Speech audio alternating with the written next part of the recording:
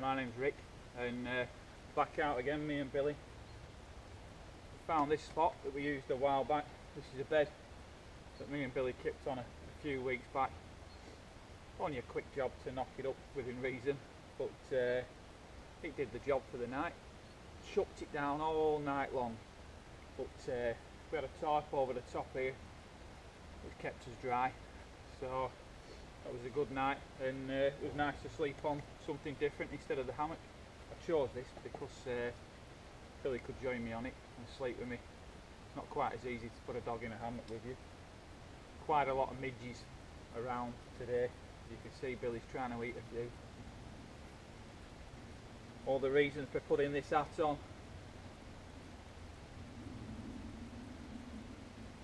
But so I've been asked, been given a couple of questions on what sort of kit we might use for bushcrafting, what sort of kit I might use, just basic sort of kit. Now kits, it's a never-ending spectrum, you can go mad, but the idea of bushcraft is ideally you're going to use the natural environment around you. It's similar to this bed, we've used the natural environment. So part of looking for a campsite would be something with material to make things, and there we've used the wood, the natural environment to make a bed. So you wasn't carrying a hammock with you, or you wasn't, you know, I had a tarp with me, but I wasn't carrying a tent or anything like that. So looking at what sort of kit I carry and what sort of kit you need for bushcrafting, Dave Canterbury sort of did it well. I think it was Dave Canterbury who did it with the 6 C's.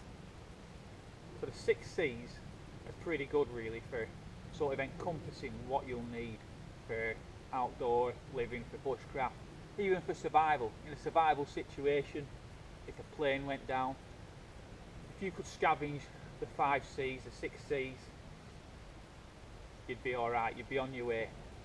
So we'll look at what I carry to do with them. I've got my rucksack here. It's a bit of a big rucksack today for this sort of, I'm out on my own with Billy. I usually use this one for an overnighter or for group use.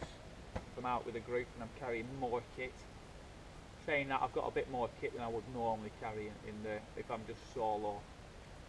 But solo wise, I'm usually alright with something around 30 litres or so. This is a bit bigger. So it's a good rucksack though, just an ex-army one, cheap as chips. Yeah, you can go out and spend 300 quid on a rucksack, or you can get some at cheap as chips, 20-25 quid, whatever. Does the job fine. And I'm not one for spending lots of money on kit, me, I'm one for using it. If you think back to the old days, our ancestors, they didn't have £300 knives and £100 axes and £300 rucksacks and all the rest of it, and they made use of what they've got. Don't get me wrong, if I had the money, it'd be nice to have some good kit, but the kit I've got does the job, and it's just about being out here and learning to work with what you got and the resources around you. Yeah. So we'll go for the first C. So the first C would be, let's see what I pull out my rucksack. We'll go with cutting tools. So for bushcraft basically, if I'm out on my own, I'm alright with, I've got a simple Murray knife, so a knife, a cutting tool. So I've got a knife, a simple Murray, that'll do me. I've also, ideally for me, I like to carry a Laplander saw. Yeah, it's a good mix. So I've got the knife and the saw. Yeah, that's 2 of my cutting tools.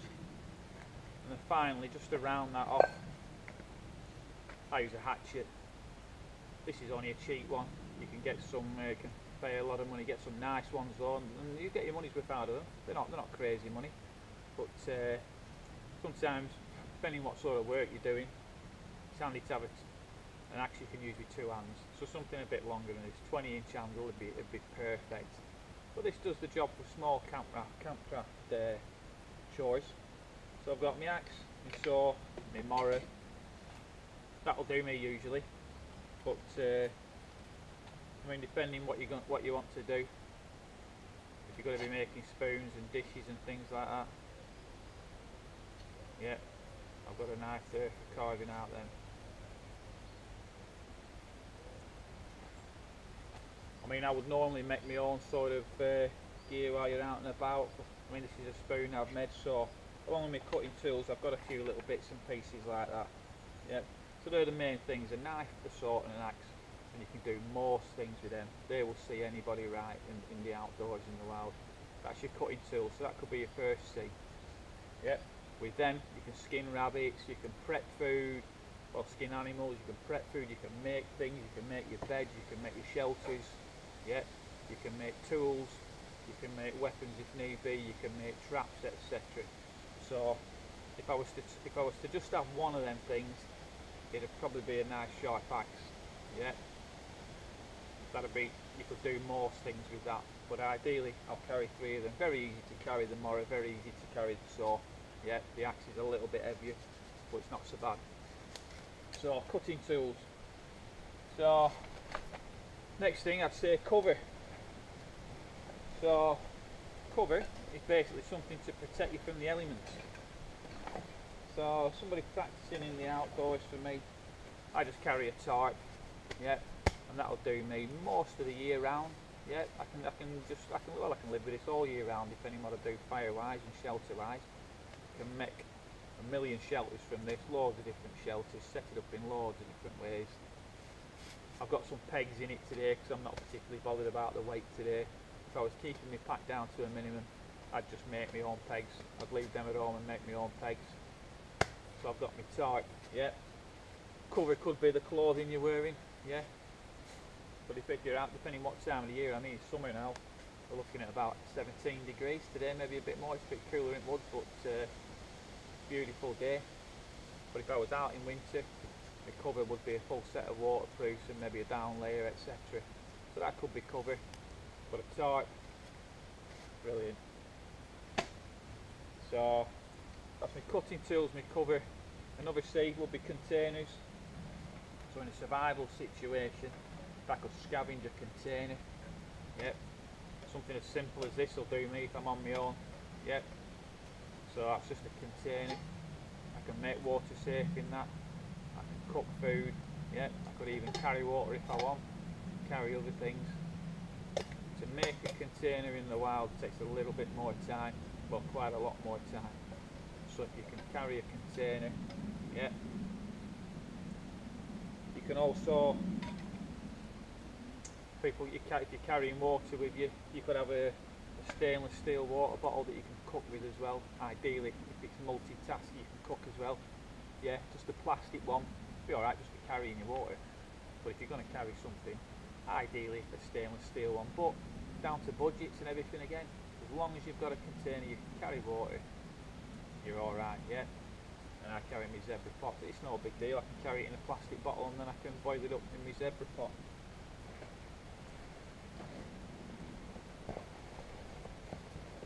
I always like to have a cup as well. Yeah. Bog standard cup for me. Yeah.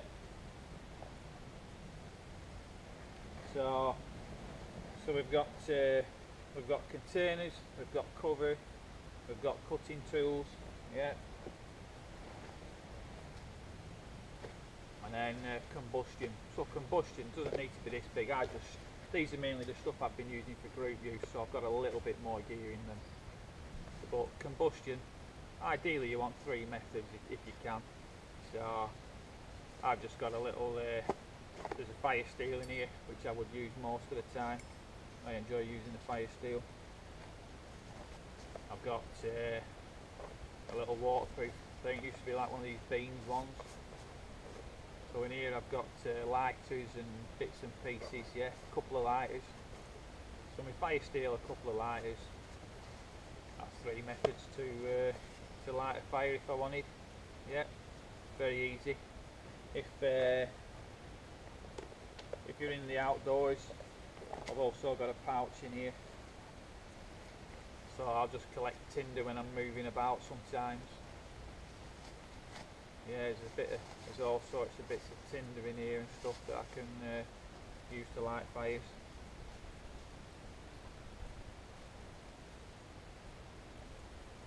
The deer moving about.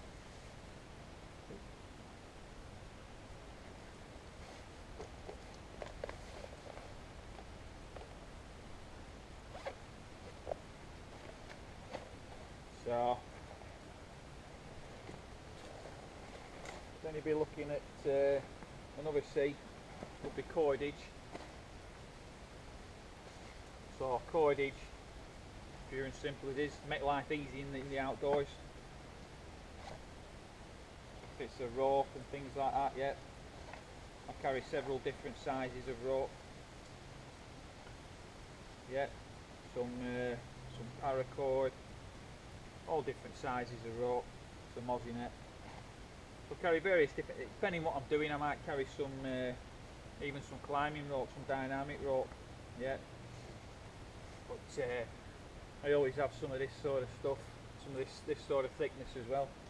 It's ideal for putting Billy on, stop him running away chasing the deer, yeah, when I'm not watching him.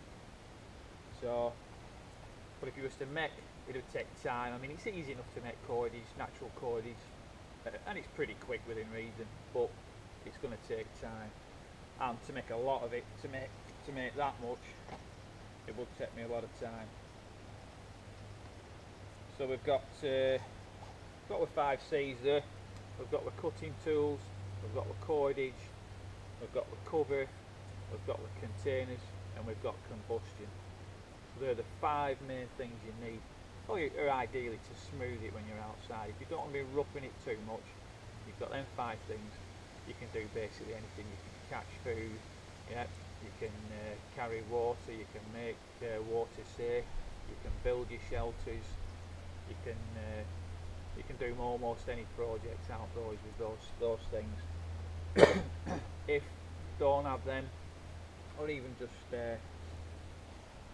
well, they're going to enable the cutting tools, etc. is going to enable you to practice more bushcraft skills. You can make fire, like we said, using the bow drill, etc., which we'll do on a different day. So you could make fire using that, and you could make your cordage and everything else, but obviously it's going to be very time consuming. So that's my sort of kit, and it'd vary depending on the time of year, etc., but they're the basics.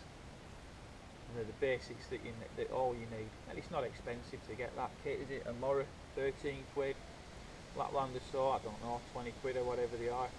You could have a cheap pack as long as it's sharp. A tarp, your container's cheap enough, 15 quid for a zebra pot, a 20 quid rucksack, and you're ready to rock and roll. It's just about getting out here and picking up your skills. Picking up the knowledge to use what you've got, yeah.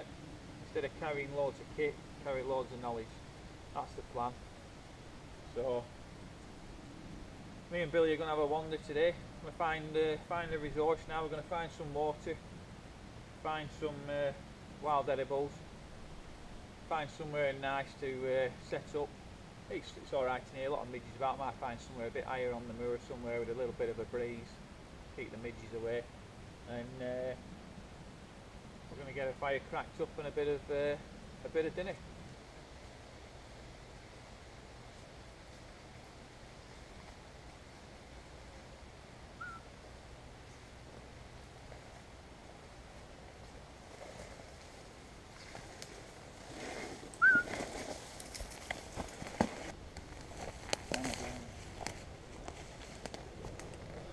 Look at that for an example. Ganoderma, artist bracket fungus. That's a beast. It's called artist bracket because they used to carve, they could draw on the bottom, on the inside. You scrape through the skin and it leaves a brown or black pores underneath. So you could draw on it, and then when it dries it becomes permanent. That's why they call it artist bracket. It's good for fire lighting or for holding an ember. You can process that and use that for fires. That's a beast though, that. Raspberries are out. Beautiful. Makes a change from all the blackberries. Have a few raspberries for a change. Gorgeous.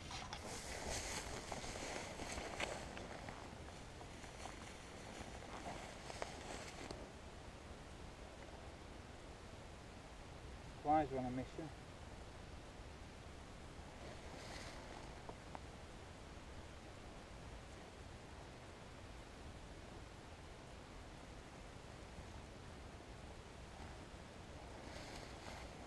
Bilberries are out. Plenty of bilberries. Ideal for pancakes.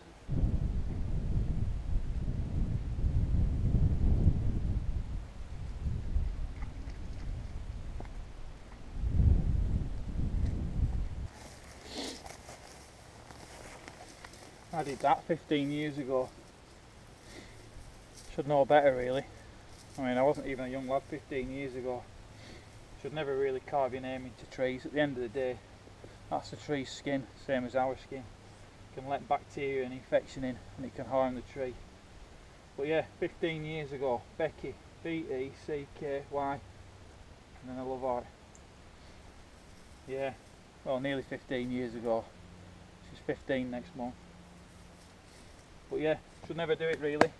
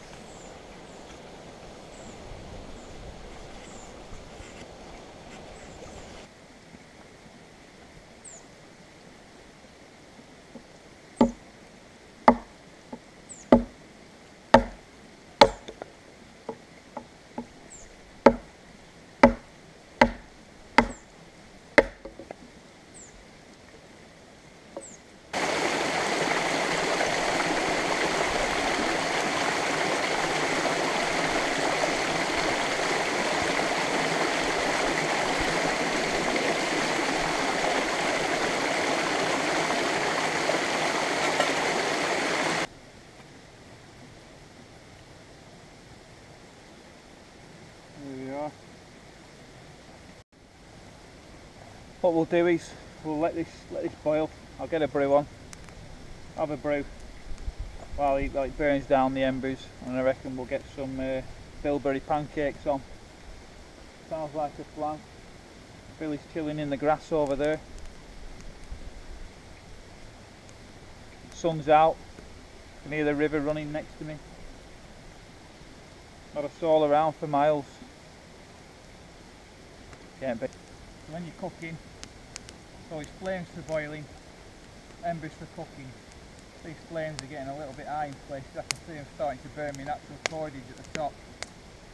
So I'm hoping this is going to boil pretty soon. It will be. Any time now, it's starting to burn a bit. Yep, so we'll catch, because it's dry that. So I made that the other week. It was quite dry, so it should be a decent tinder actually. Anyway, it's going to be ready soon.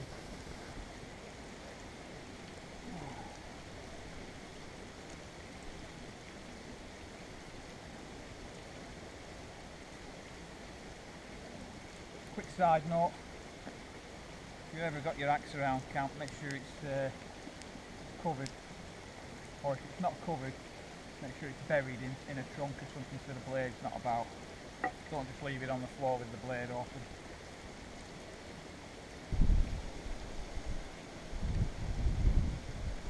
Another one going.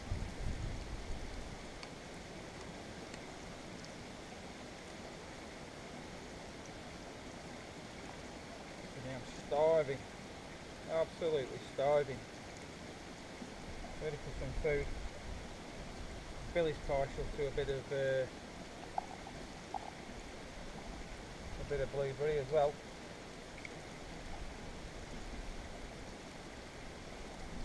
You like them as well, don't you, Billy boy?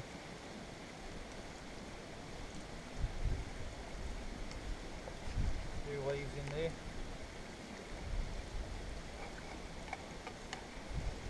Bit of extra roughage, didn't do anyone any harm. Look at that, beautiful. Billy, what do you reckon, eh? Try some blueberry. What's that? What's that? Good boy. Gorgeous.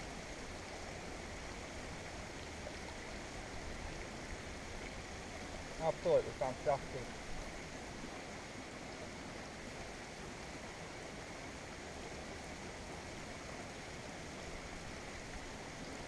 Good dinner that, isn't it? Hey? Want a good bit? Huh? You've got to keep your dog energised as well, haven't you? Well, thanks for joining me today. Hope you've enjoyed it. mainly about the 5 C's for survivability and bushcraft, living in the outdoors, what to carry or what to try and gather if you can. So a few extra bits chucked in today while we were out and about. Hope you've enjoyed it, like I say, and we'll see you next time.